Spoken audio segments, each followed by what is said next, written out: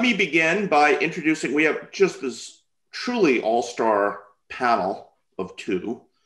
Two of the best known writers on cities in the world with us.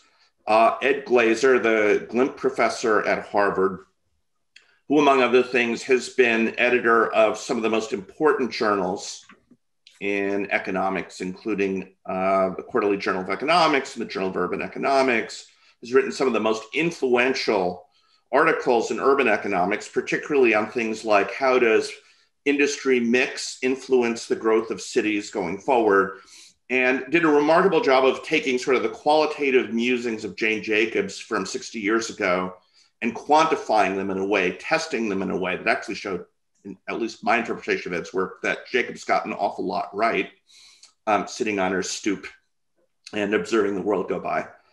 And of course wrote a book 3 or 4 years ago called Triumph of the City, which among other things got him a spot on The Daily Show. And a lot of people envy Ed for a lot of very good reasons, but for me, that he got to be on The Daily Show is sort of the ultimate thing to envy.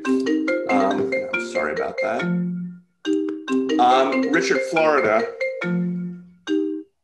is a university professor at the University of Toronto. Again, has published widely. I think coined the term, and Richard, if I'm wrong about this, you can correct me, the creative class, and wrote about the importance of creativity to the development of cities. And again, wrote a very famous book called The Rise of the Creative Class. He has actually had a revision of it. Again, it's a book that is very widely shared, and Richard has been advising mayors of cities about how to make their cities better for more years than he probably would like to admit. So Ed is already correcting me on my interpretation of his paper on, okay, well, that's true, Ed, I agree with you.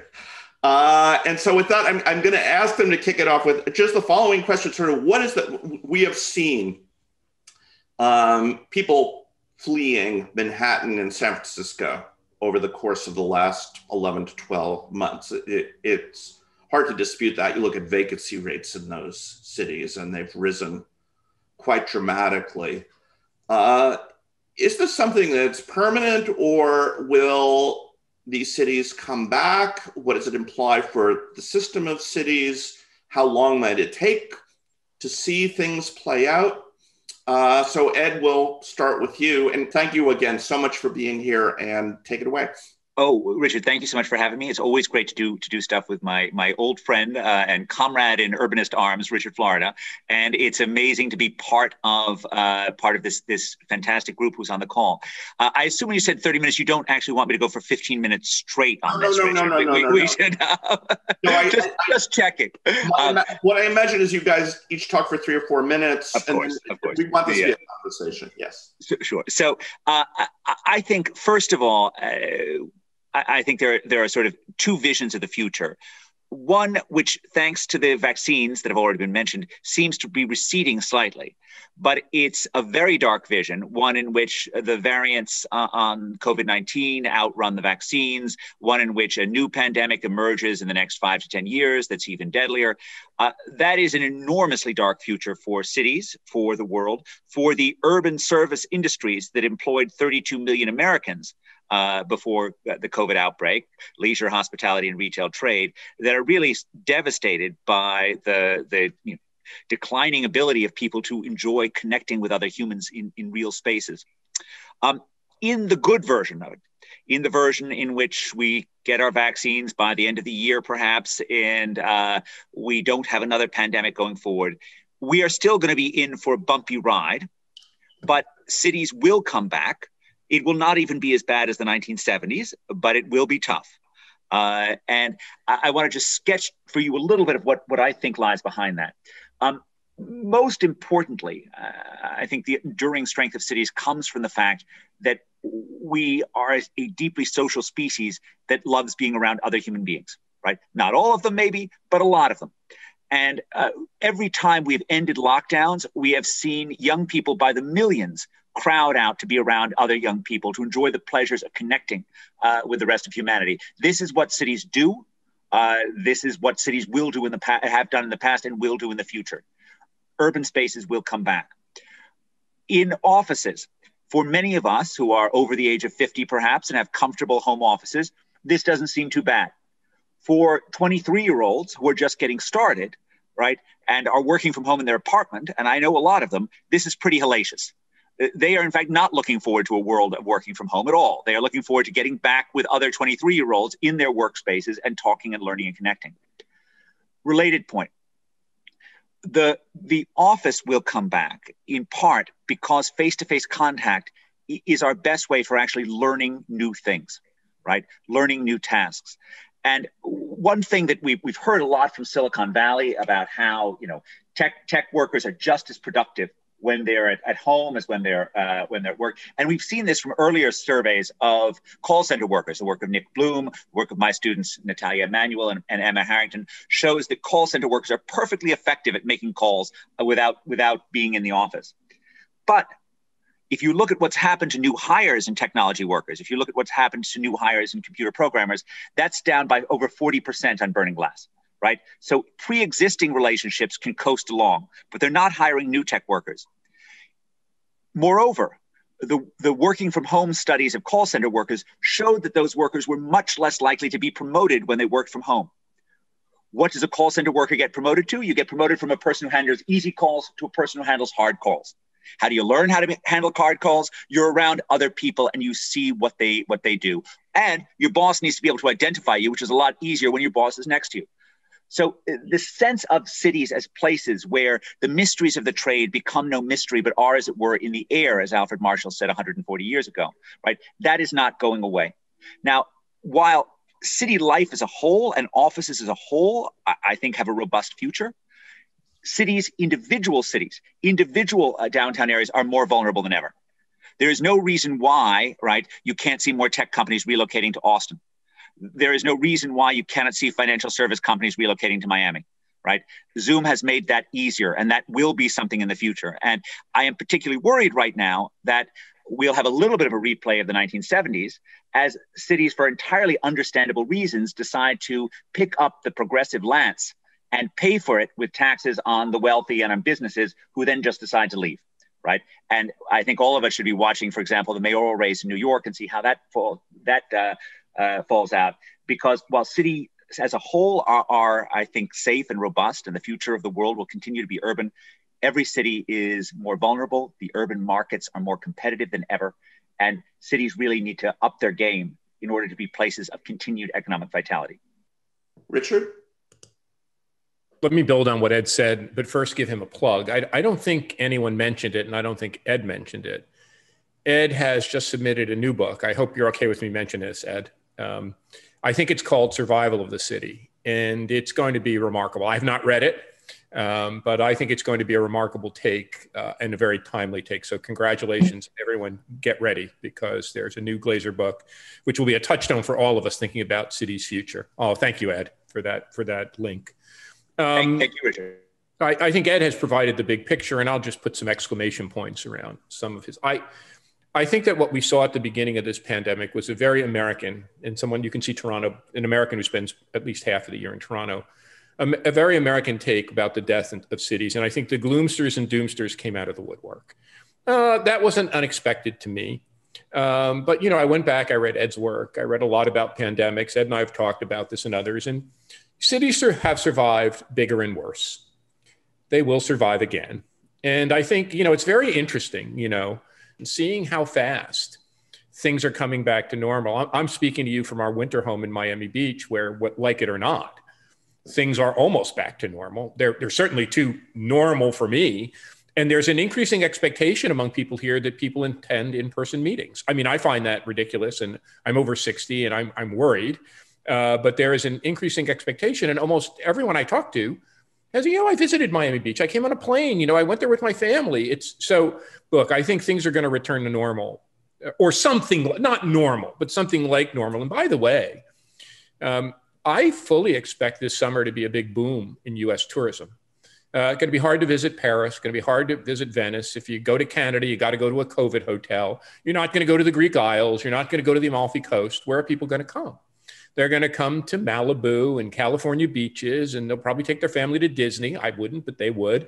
They'll go to Orlando, and they'll end up in New York City. And I fully expect this to be quite a bit more rambunctious than many others. Look, for all of you, I think this is the biggest revolution in real estate I've ever seen. And part of this is because I'm not a real estate professor, and I'm not an economist. I'm an urban planner. As Richard said, I advise governments.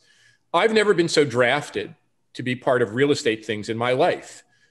That's telling me something, that people are looking for different kinds of thinking.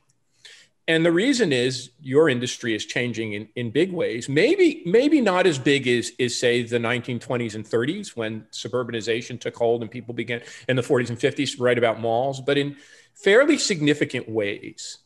Part of this is that we kind of focus, it's funny, I gave a talk at WeWork several years ago. And the folks at WeWork, I said, why aren't you building these co-working spaces in the suburbs? And they laughed me out of the room. Like there was cacophonous, hysterical laughter. Why would we build a WeWork in the suburbs? Well, the fact of the matter is more people live and work in suburbs than do in cities. And we've done a lot of very interesting things in cities.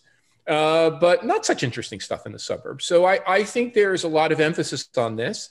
Part of the emphasis is how do we configure a home for remote work and remote learning? And, we know how to make the fantasy kitchen, but how do we make the home work better, for remote work and remote learning? But how do we make ecosystems for remote work? Not only in urban centers where these young folks, the 23-year-olds, are going to go. Look, young people are going to go to cities in droves. They're not going to be happy to stay in mom and dad's basement, or in the house in the country. They're going to be flocking back to cities, en masse. But for other folks, people who are our age, who have families, who want better schools, the suburbs are a place for many. And also in rural areas. I think one of the things the pandemic has done, and Ed, I'd love your comments on this. The metropolitan area is defined typically as a labor market commuting shed.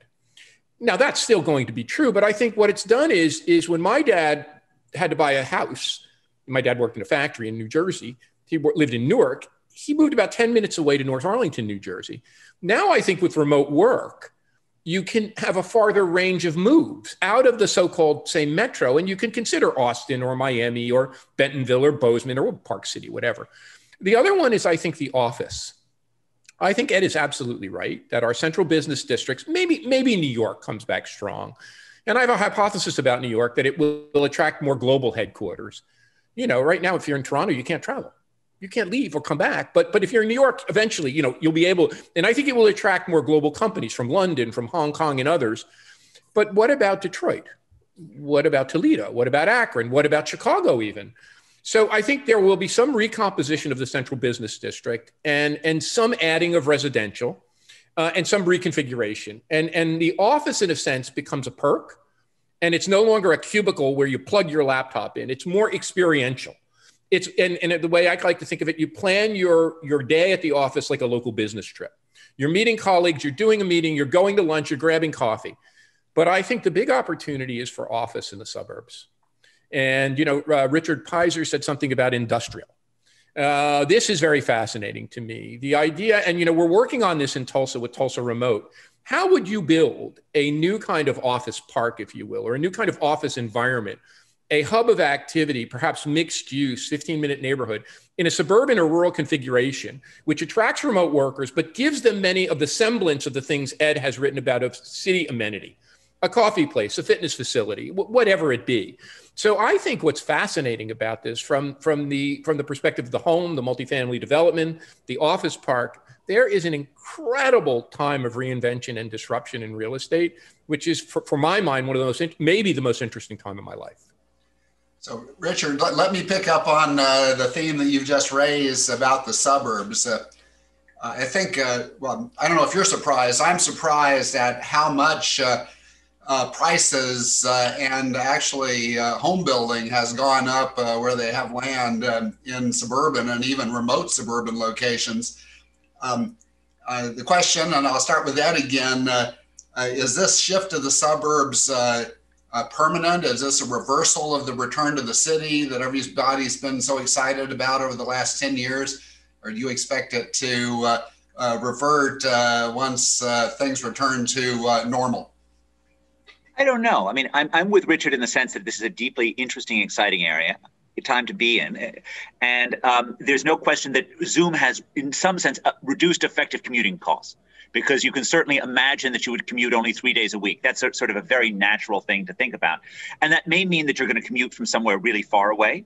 And it may mean that you're going to commute close. I mean, certainly when I imagine the relocations made possible by Zoom, I sort of imagine the whole sort of small tech startup relocating from Silicon Valley to Vail because they love skiing, or Honolulu because they love surfing, but still being in a place that's sort of urban enough for them to connect.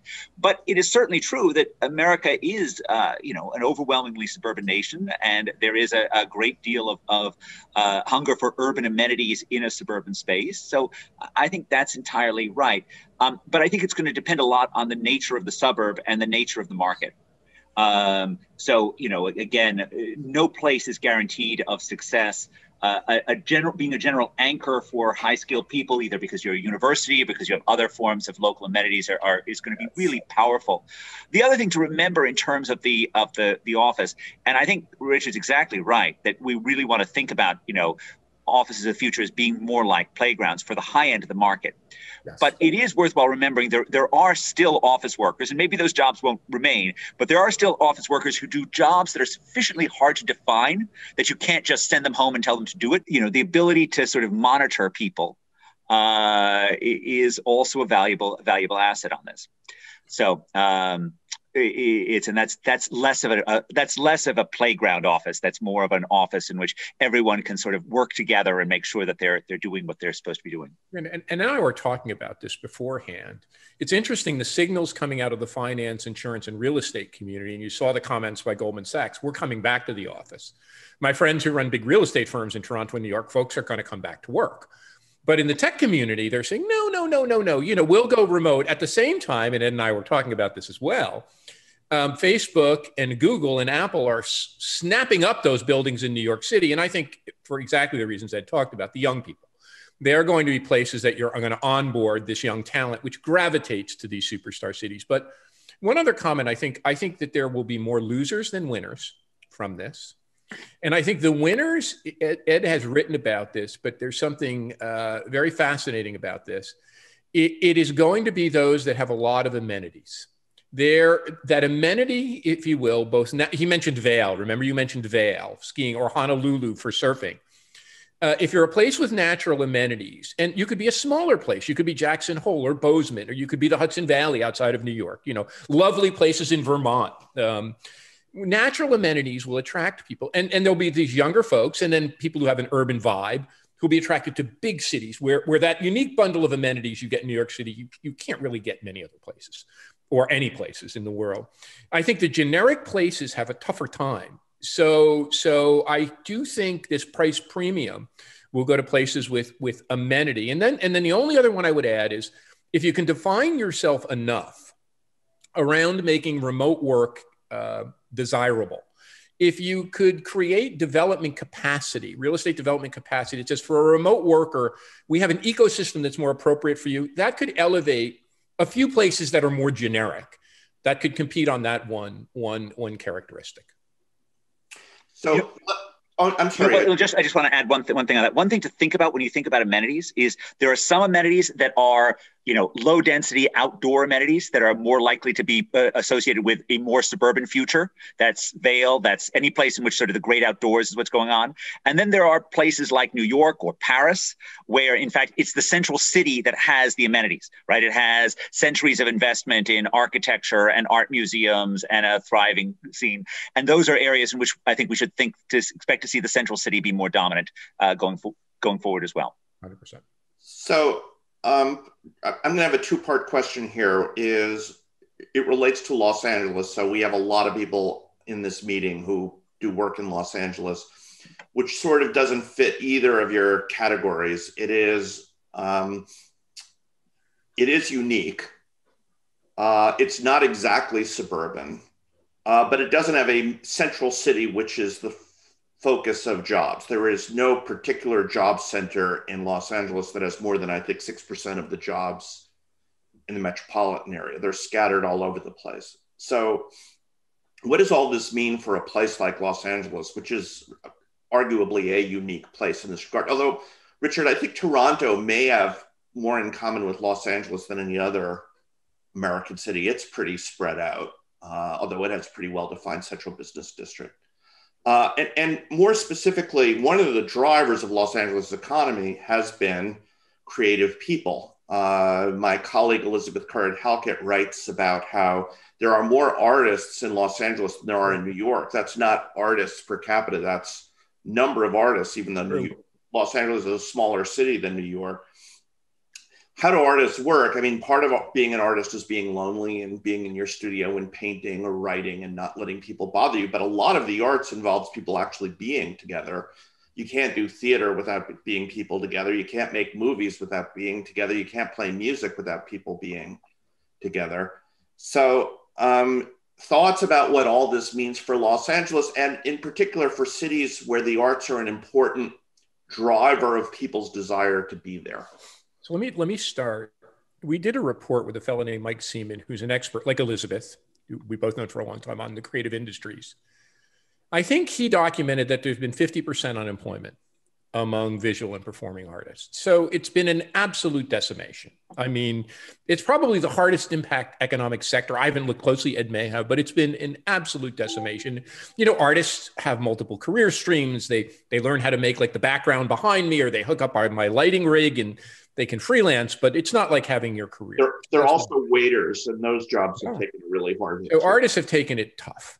I think on Los Angeles, I bet on Los Angeles. You know, I go back to a stupid statistic that I remember looking at, that the place that gained the most population after the Spanish flu, that moved into the top 10, went from outside the top 10 US metros in population to number 5, was Los Angeles. So I think one of the peculiar things that I've seen in this pandemic is people moving to warm outdoorsy places. And that goes more for Miami and Texas and less for Los Angeles, but I think Los Angeles has a lot to offer. I think what I've seen for migration out of Los Angeles is driven by two things.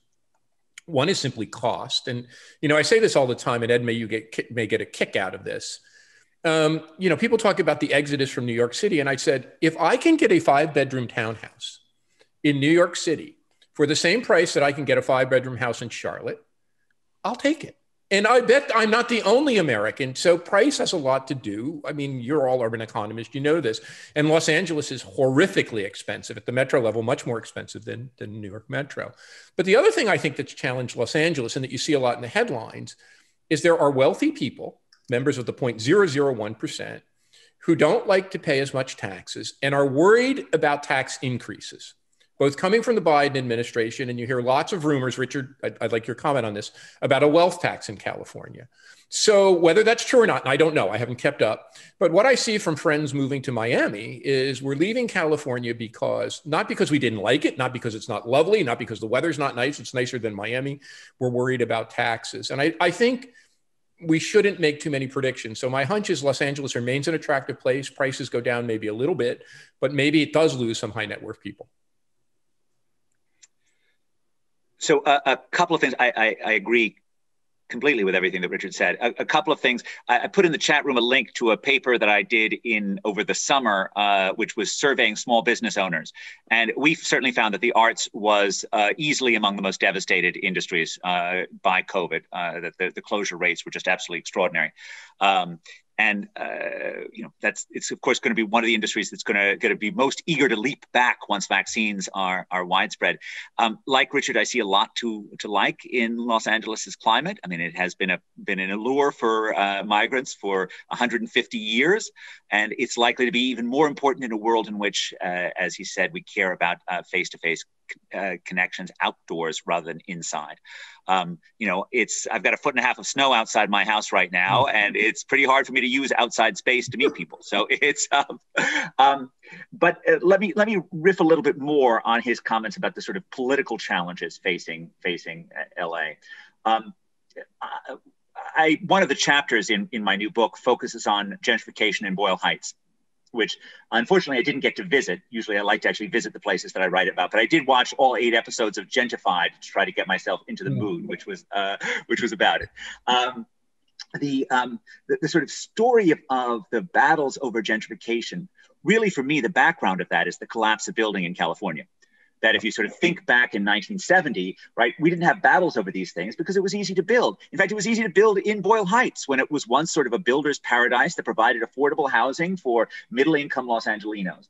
And for the last 50 years, and I don't know where you want to take your point in the inflection point, Friends of Mammoth or whatever change of the building environment, it has become just a very different world in terms of building in Los Angeles. And it's not as if there isn't land. It's a medium or low density metropolitan area by global standards, but it is very difficult to build. And so the competition over the space that remains is incredibly fierce. Right. And it gets highly politicized, and it gets part of this sort of progressive wave that we see in, the potential for wealth taxes, the potential for all sorts of things, which are coming from an understandably angry place. And since we're plugging each other's books, let me urge you to read Richard's New Urban Crisis from 2017, 2016, something like that. Which is presciently pointing out how things are going wrong in our seemingly beautiful cities, and that, in some sense, is the great trouble with the pandemic. Is it's hitting cities not as 9/11 did at their most robust, at their most triumphant. It's hitting cities at a place where cities are already troubled by anger over race and policing, troubled by anger over gentrification, troubled by anger over affordability. And I think ultimately, for me at least, what lurks at the back of all these problems is a tendency of our society increasingly to prioritize insiders over outsiders. So the things that happened in California since 1970, including, for example, Prop 13, are things which meant that if you bought a house in Los Angeles in 1970, you did fantastically well. But if you were a kid born somewhere else hoping to move into Los Angeles in 2010 or 2015, right, these changes were not taking care of you, in part because the real estate industry was not empowered to take care of you as it had historically by building the kind of space that you would need. And I think going forward, as we try to address the very real complaints of the outsiders in our system, we need to do so in a way that doesn't induce the insiders who actually run the institutions and hire people and create jobs from leaving our productive cities like Los Angeles. So while I'm entirely behind the view that we need to do more to promote upward mobility, to promote affordability, I believe there are ways of doing that in a way that does not have a zero-sum aspect where you're basically robbing one person to take care of the other. I want to say just 2 more things about Los Angeles, Richard, because so many colleagues from Los Angeles are on the line. First of all, it's a city that I love. I enjoyed my time with you all at the center. I think Los Angeles faces kind of 2 challenges and 2 opportunities. One challenge, which it's politically incorrect to talk about, but this fellow named David Milner sent, I think Ed was on the list, he sent around an interesting essay that he published. He's a downtown development expert called Downtown Discontent. And it was about this wave, not just of crime, but this wave of, I talked to the mayor of Miami, the county, Daniela Levine Cava, and she called it COVID stir crazy, is what she used for it. This wave of petty crime, car thefts. I read today in the New York Post, which is my daily reading, that lady's Gaga dog walker, you probably saw this, got shot and her dogs were kidnapped in Los Angeles. We see this in malls. We see this in my neighborhood in Toronto where 70 cars were stolen over the summer, my small neighborhood. Look, there's something there that we've got to wrap our arms around and we can't keep pushing under the rug. The second thing, with regard to Los Angeles that I learned when I was visiting Richard Green is that schools typically are very far away from where people live. It was not uncommon for me to talk to colleagues at USC that were driving their kids a half hour, 45 minutes, or an hour to a private school. That's tough for most parents, I think. So those are 2 on the negative side. On the positive side, I think this idea of less commuting, more remote working, the 15-minute neighborhood advantages a city that was gridlocked like Los Angeles. If you can get cars off the highways, my Lord, it makes the prospect of living in Los Angeles much better. And I'd say one more thing. When I wrote Rise of the Creative Class, the hot cities were the Bay Area, Austin, New York. If I talk to young people today post-college, I might put Los Angeles at the very top of that list. New York is there still, but boy, oh boy, there's something in the popular mind that these youngsters love. You know, and it's downtown Los Angeles, and maybe it's Venice, and maybe it's Santa Monica. You know the communities better than I do, the West End. There is something in the popular consciousness that makes me think that Los Angeles will have a fair shot and a good shot at attracting these young, talented people who in the past would have gone to Boston, New York, maybe Washington in the Bay Area. Well, I think one thing is, you know, we saw a very large increase in presence of tech companies in what's called Silicon Beach. And I think part of it for young people is, as expensive as LA is, it's much less expensive than the Bay Area. Yeah. So if you can get a Google type salary, or you get a Netflix salary, and Netflix apparently pays very, very well. And you can live in Venice for less money than it costs to live in Milpitas, then LA looks pretty good. If you're focusing on California. If I can pick up on housing prices, we're kind of in an asset price bubble now because interest rates are so low. Do you see that continuing? Is there much hope for really getting a lot more affordable housing going? I would not want to be a person who bought a suburban house or a house in the Hamptons or a waterfront house in Miami now. I just think we've already seen stories about it. This pandemic buying, all of my relatives are in the Michigan suburbs. What people are paying for homes in the Michigan suburbs or in northern Michigan just boggles my mind. So I think you're right, Rick, that there's something gone on that's related to the COVID crisis in certain of the country, that there is a bubble. And just to echo that, you know, the point that I made, I gave the Elon lecture for the American Economics Association about 6 years, and it was titled "A Nation of Gamblers: A History of Real Estate Speculation in the U.S.," where I sort of emphasized that betting on real estate was America's greatest pastime and had been so for the past 400 years. The point that I tried to make is that the mistake that investors have made for centuries is to underestimate the power of supply to determine prices in the long run. So that gives you relatively little guidance in a market like Los Angeles, where supply is really constrained.